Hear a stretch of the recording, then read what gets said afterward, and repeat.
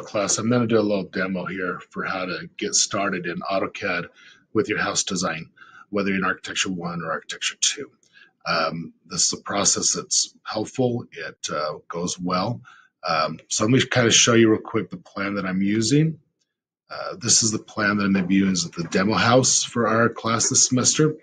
It's large enough that covers just about everything you guys could experience on your project. So hopefully that will work, and we'll get you all set up there. One of the things that is kind of nice about what we're doing here is it can go pretty quick, but you do have to be familiar with your house plan. So I'd encourage you to take the time to study it over and start thinking about things you want to do with it. When you begin drawing your plan, you don't want to just draw anywhere. You want to pick and have a plan for it. So typically you'll start in the lower left, upper right, lower right. In this house, we have the garage here. I don't start with the garage, primarily because that's an area that changes quite often, and I'm not too happy with the one size here. So this garage is 26 feet from the door to the wall, which is plenty of room, but it's only 2210 going across the interior, and that's a little tight for two cars to open the doors. So I might make this 22'10" distance a little different. Now let's talk about that distance first a little bit here. The first value is always the X, or the horizontal. The second is always the Y, or the vertical dimension of each room. Now some rooms do not have dimensions, so you have to kind of work that out with educated design choices, and we'll talk about that as we go. So this tutorial, I'm going to do the side of the house. In this case, this area here is what we're going to look at, and hopefully that will be enough to make that work. Okay, so that's what we're going to look at. All right, so let's get started. Ready? Okay, here we go. So first I'm going to open up AutoCAD and start a new drawing. Now, right now I need to do a couple of settings to make it work right. So the first I'm going to do is units, and I need to change it from decimal to architecture, and I need to change precision to the nearest ½ inch. And that will be just fine for walls. If I was doing millwork or cabinetry, I'd go to 16th, maybe in 32nd. But for right now, ½ inch is good. So hit OK. Then when they come up here to the top of your area, find the layers box in the home tab. And with that, let's see if I can get this to do what I want it to do. So what that's going to do is if I use this home tab up here, then look at the layer properties here. So I'm going to open that up. And there's my layer properties. Now, as I look across here, the first one here, that is for a new layer. It's got a little starburst. The next one has a snowflake. That means you can freeze it so you can't see what's on that layer. The little X means you're deleting that layer. And the check mark means you're making it current. So I'm going to click Make a New Layer. And there's my new layer. And then I'm going to give it a new name. And I'm going to just type in walls. And I need to probably do that all caps, because that is the standard for what we do. And then they come across, the light bulb here says I can see it. The sun says it's work. I can work on it. It's thought out. I can lock the layer so I can see it but not change it. I can make the layer so it doesn't print. But now they change the color. And the color I'm going to go with is red. And I typically use these colors because they're standard. I know what the plotters are going to do with them. You can use any of them. Don't limit yourself. But it's less choices to make. So I just use these down here. But you can use any of the colors in the palette. You can go to True Color and pick those. You can even go to color blocks. So whatever makes you happy. It's your screen. It's to keep you from getting eye strain. So it's all good. So again, I'm going to go with red and hit OK. And then I'm going to come across here. I'm not worried about line type right now, but I'm going to worry about line weight. And I want you to set this to 0.6. So it's your 0.5 is like a 5 millimeter mechanical pencil. We're just going to go a little bit thicker. Okay, just a little bit thicker because it's kind of an in between right now, and it makes it a little easier to see. So we hit OK. And now I've got everything good except it's not my current layer. The check mark says where I'm working. The 0 layer you can't delete, you can't rename. it has some limitations to it. So I'm going to come down to this parallelogram and then double click on it with my left mouse button. Or I could come up here and click on this icon because it's highlighted. I'm just going to double click. And now it's my current layer. It now shows in my top. So I can close this window. If I want to go back to the zero layer, I can just click on it. It's pretty straightforward. Okay. All right, now I'm going to start my lines and drawings.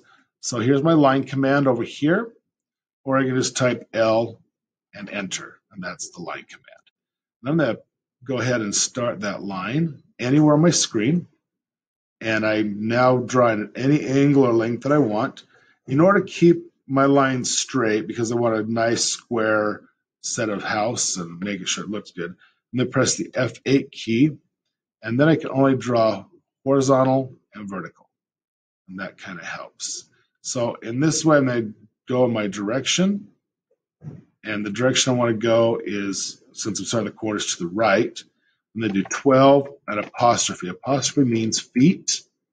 And I enter that in, and now I can't see the line. So I enter again, and on my mouse, I'm going to pull the roller button back, and that zooms me out. And there's my 12-foot line. If I want to measure that, I type DI. That takes me to the distance command. And I can measure it from that endpoint to that endpoint, and I can see it's at 12 feet. Okay, now I'm going to use primarily offsets to create this, so I don't have to draw a lot of lines. I'm going to take one line and clone it. I'm doing inside walls. I'm not going to do the outside wall thickness until the end because I haven't decided if I'm going to do brick or stucco or siding or log or stone. I haven't made that decision yet. And I probably won't until I have more of a feel for the house. But I'm going to go with my next wall. And if you remember the plan, that's where I'm at. So this is, I just drew right along here.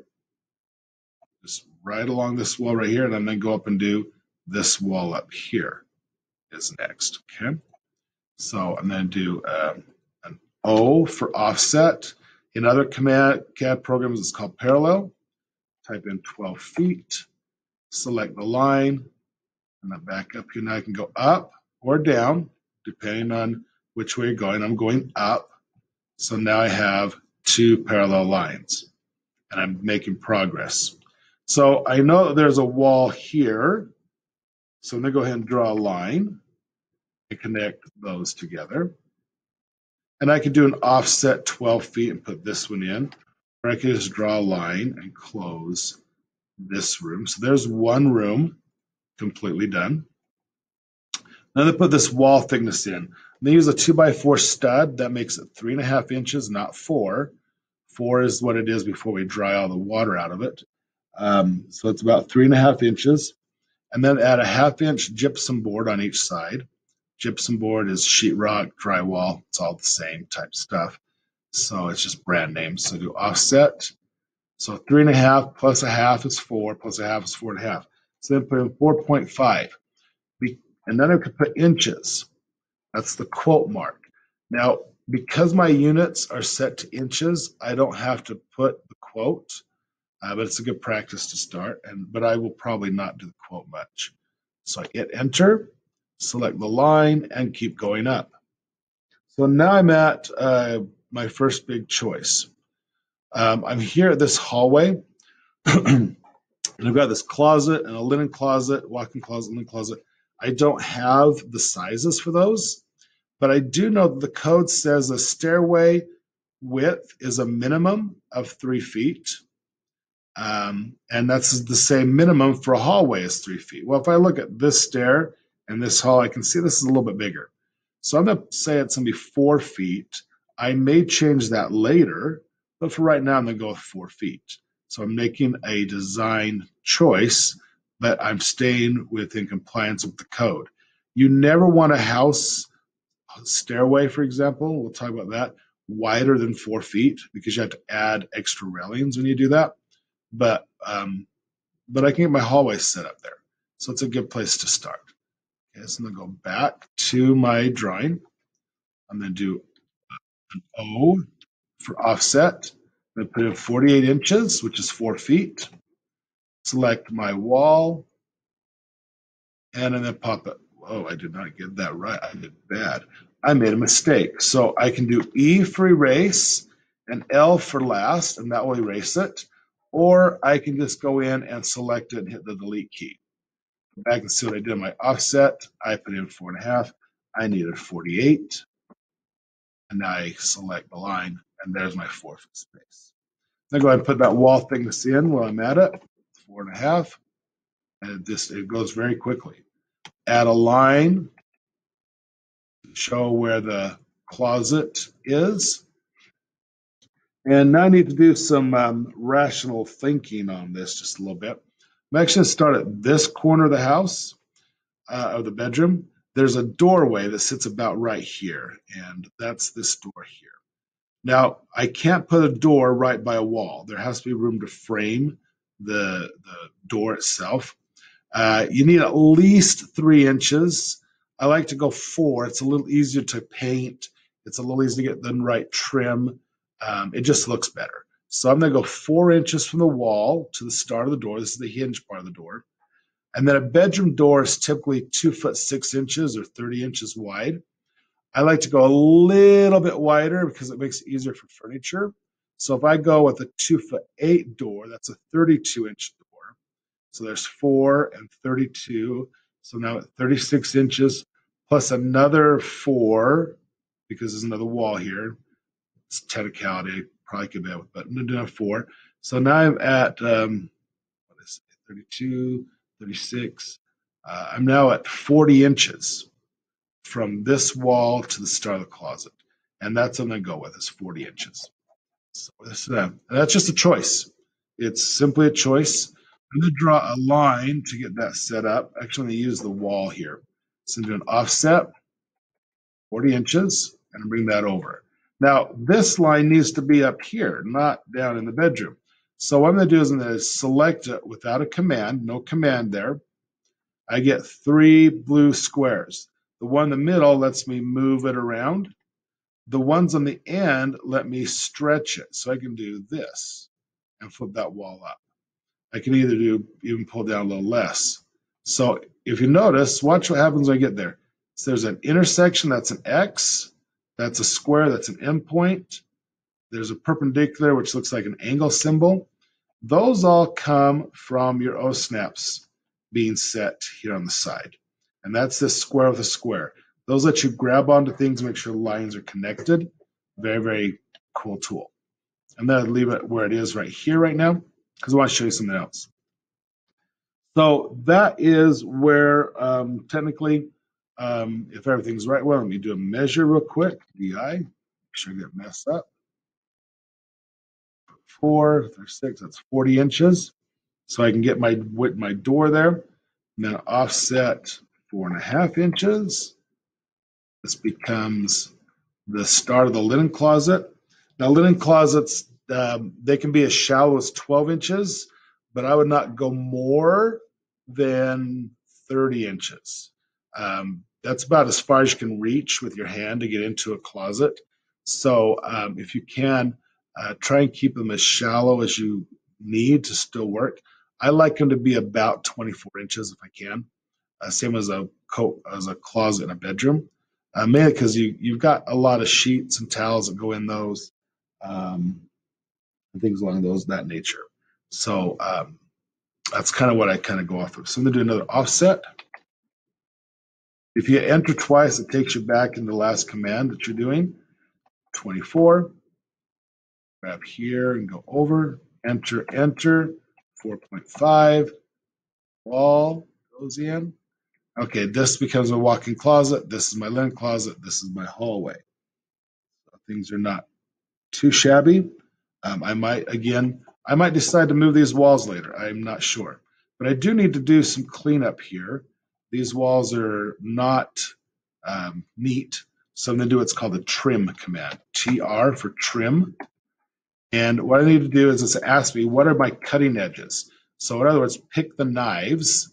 Well, I want to do this wall and this wall and this wall and this wall and that wall. Well, that's a lot of practice and getting well, but if I just do a trim and I do a crossing window over the area I'm working, it's a little faster. Once I'm done picking things to cut with, enter it in. That's the right mouse button or the enter key, both work. Then when I come back by and flip my cursor over it, I can see what will be removed if I click. Well, I'll remove this one and this one. I want that open and I want this open, and I can click and open these as well. And so now my walls are open and they flow together well. So this is a pretty good sized closet, a little linen closet and a doorway. Okay, next is my bathroom. Bathroom needs another little bit of a design choice on there. I don't have any dimensions for the bathroom either here. What I do have is industry standards. So if I look at the master suite over here, the ensuite, I've got a big old garden tub. Well, that is nowhere near what this bathroom is, this bathtub. So I'm going to go off a standard bathtub. A standard bathtub from the wall to the edge of the tub is 30 inches. And from one end of the tub to the other is 5 feet. That's a standard tub. That's most like what's in your house. So I'm going to use that to determine the size of this room.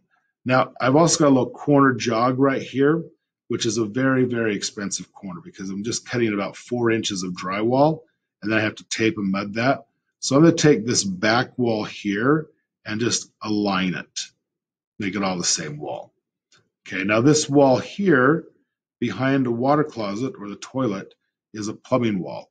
And that means there's a 4-inch drain from your toilet down to the sewer line. It's the biggest drain in the house. All the others are about an inch or less. And so it's a large drain. So I need to have room in the wall for that, or it gets where it's hard to see. Okay, so what we're going to do then is we're going to move that wall forward. And so I know from here to here is going to be 5 feet, which gives me plenty of room to work. Okay.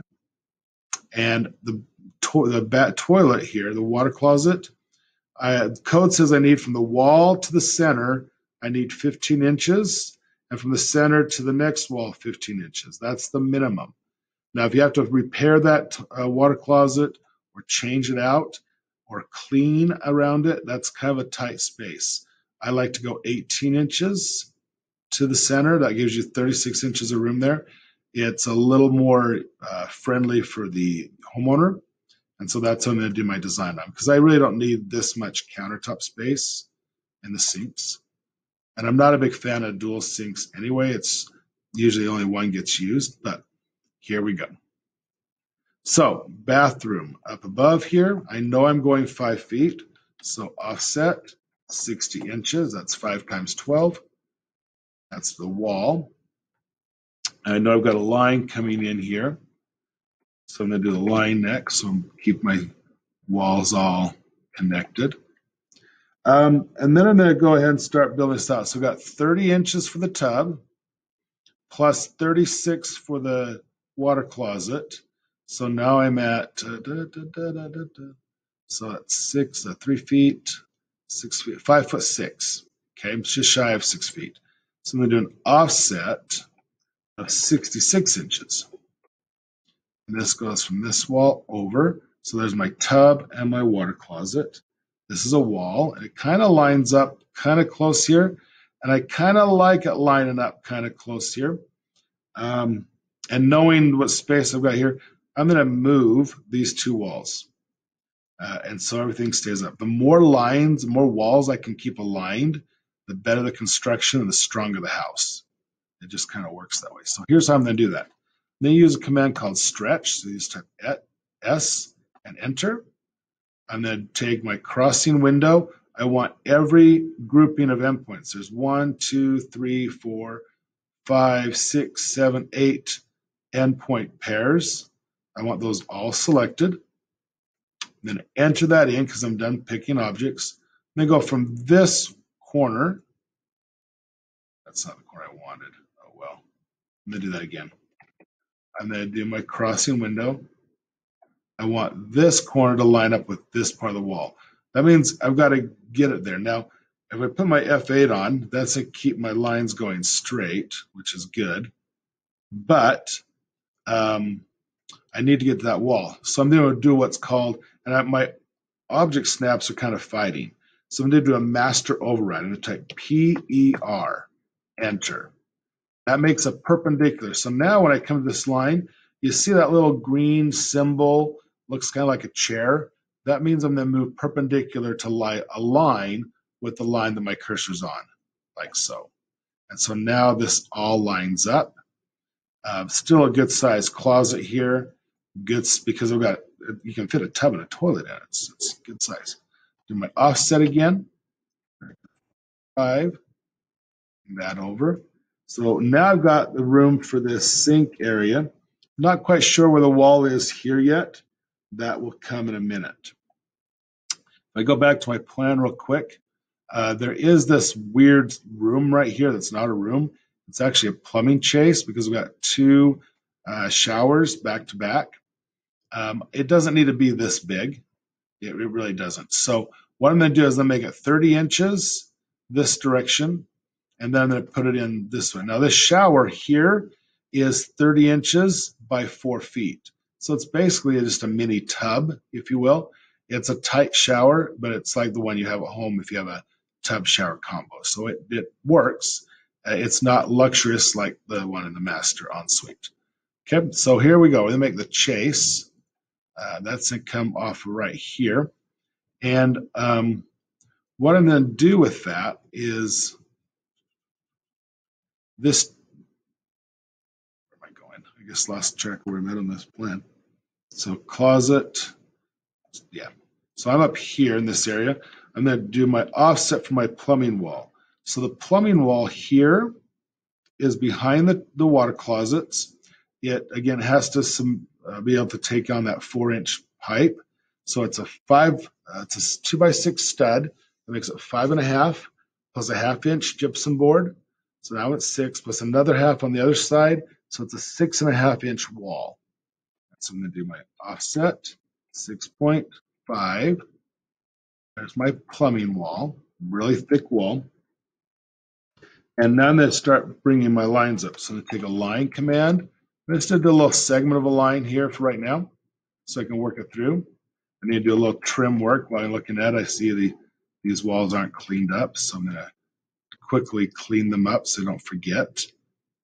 Okay, so everything's kind of all modularly set up. I'm going to come over 30 inches. This is where the tubs is in the shower is going to be. I'm going to go ahead now and do the chase. I'm going to make it 18 inches. So 18 inches from here. And I come back, offset again, 4.5. And that feels really big. I might be doing some changing. Do another offset for the other side. And that does feel very, very big because I'd like the water closets to line up. So from this point to this point, I would like that to be 3 feet. Well, I'm pretty sure I'm not there. So I do an offset of 36. Yeah, I need to move this the other direction, which means a couple of things. So I'm just going to do a move. I'm going to let me do that again. M for move. Select my objects. When I'm done selecting, hit enter. Pick a point. Move it in the direction you want to go until I'm just going to move it 4.5 inches because I just need that much space. That gives me room for a water closet. They can share the drain now, which makes it a lot cheaper to install. I want to make sure we keep costs in control if possible, because that makes our clients happy. And happy clients are really good clients. So that's good. Now, what we then do here is, I'm not sure about the depth here.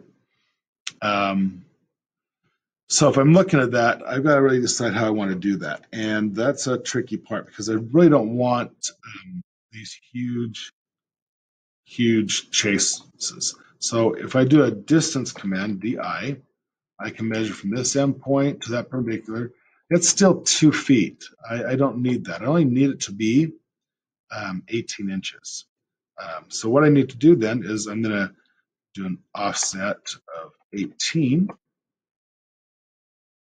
And then I'm going to pull it way down here. So that means I'm going to just select and delete. Now I'm going to bring those back. U is undo. So if you ever need to undo something, I'm going to, if I do the erase command, I can select those lines and then hit enter. Or you can just select the lines and hit the delete key. Either way works. Offset 5. Okay, now I'm ready to make these corners of this wall. I could do the trim command. That would be just fine. But there's another command that's a little quicker. It's called fillet. You type F and enter. So escape. Get out of the command you're in. F, enter. If you're going to use the fillet command, you want 90-degree corners. That means you need to do a radius. Make sure the radius is 0. If you've got, you can put a radius around a wall. We're not doing that at this point. We'll do that a little later if we need to. But make sure your fillet is set to 0. Then you select one wall and the next one. You get a nice little corner. Right-click, repeat the command, and do the second one. And it just makes a nice, real quick cleanup to where you're at. Okay, so now I know I've got I've got water closet that's going to sit here and a sink that's going to sit here.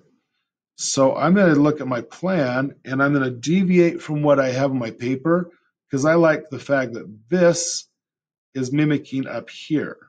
So we've got this closet situation and there's a wall here. I want this wall up here. So I'm going to do what's called a copy command. Copy command can be done with a CO or a CP. So when the program was first built, people weren't very good typers and they'd hit O and P often at the same time. So both commands do the same thing. They're exactly the same. So CO, CP, I'm going to select these two lines, enter that in, pick a base point, and just drag it up. I'm not even going to worry about connecting. I'm just going to get it up there. Okay. So what this is I've got a water closet and a sink. That is this bathroom. And now I need to create the closet for it. And this is what's going to set the walls here, is the size of the closet that I give them. Well, this closet down here is a pretty good sized closet. If I do a dimension on that, or distance, it's a 5-foot closet, which is just a good sized closet. So what I'm thinking is if I give these guys a 5-foot closet, that might be a good deal. So we're going to work that out. So in order, I need the walls up here. So I know I've got a 4-foot shower. Let's put that in. Offset. Create. Wall comes up. Offset. Repeat. 4.5 inches for the wall thickness. Good. Now it's going to come across. And I'm looking at that's a pretty good deal to go. So 5 feet. So I'm just going to take this wall over. Offset. 60 inches. That feels kind of right. Maybe you might give them 6. Maybe give them that extra 6 inches. What do you think? Yeah, let's do the extra 6 inches. Feels good. So I'm just going to do a move. Select that line, pick a point, and then move it 6 inches. And so verify my value with the distance, DI, 5'6". These two closets are then the same size. Enter. Back to my enter. That's just an offset 4.5. There is this wall that's going to come down here for this bath. Fillet, F for fillet, 0 radius. This one's going to come down to here. Whoops, that was bad. Control Z is an undo. Fillet, this line, and that line. Repeat the fillet. This line comes down to this line. And I might as well pull this line across. Same thing, fillet. Pull this one over to here. And this one over to here. And now I have that all set. Now I've got to close this all off. So there's a pretty nifty command. It's called extend, EX. It's like the trim command or the stretch command, but a little more controlled. It's got boundaries. So I hit extend, enter. I can pick this one line as a boundary, enter that in, and then tell these lines to go to it. So if I repeat that, extend, I can pick this as a boundary and this as a boundary, enter that in, and tell these lines to go to it. Well, that gets my lines placed, but I got to do some trimming again. Always trim as you go so you don't make mistakes. TR for trim. Then do my crossing window so I get all the lines I need. And I'm just going to start clipping out those little gaps so that everything is the way it needs to be. And there. So now I've got all of that bathroom scheduled. I've got one more bedroom. I'm actually going to take this little guy and delete it because it's kind of bothering me. The bedroom number 4 on my plan up here at the top is 13 feet wide and 11 foot 10 in this way. The 10 bothers me a little bit. And I might make some changes along here as well. What I'm trying to do is keep everything to be divisible by 4. My plywood, my sheetrock, my just about everything in the house is in 4 foot by 8 foot sheets. So if I can cut an 8 foot sheet in half and get a 4 footer or a 2 footer, then I'm not wasting materials and it's going to save me money. So I'm going to have to measure this wall here in a minute and find out where I want to change that. I'll show you that here in a second. So I'm going to make this 13 foot wide and 12 foot in the vertical. Get rid of that little bit there. And I might change that again, but we'll work with that for right now. So that means I'm going to do an offset, 12 feet, select that and move up. And then I'm going to put a line in and just connect the endpoint to the endpoint, do an offset. Now, if you've done a lot of commands, you can do a right click and you can come down and look for your recent commands and you can just pick them from the list. So I'm going to do, in this case, an offset. And I want to do a value of 13 feet. I'm going to take this wall over. And now I'm going, I don't know that I need to have that room be at an extra foot bigger. So let me just do a couple of design choices. I do a DI for distance. And 40 foot 6. Be nice if I'm a ½ inch off of where I want to be. So I'm going to have to do some thinking there. If I do my distance here, I'm at 12 feet. So somewhere I'm going to do some makeup. It's really the outside wall that I need to worry about. But what I'm thinking is if this is a 12 by 12 room like this, that should be just fine. And so I'm going to do a move. Well, yeah, I think that'll be just fine. I'm going to do a move. I'm going to take this one wall and then move it over 12 inches. And that's where I'm going to leave that wall. Do an offset. 5. Hold this. Okay, that completes what I'm going to show for right now. And we'll continue on with the next phase. But this should get you started. And then you just keep building. So now you would go to and just pick a side and work your way through the house. Hopefully you found this helpful.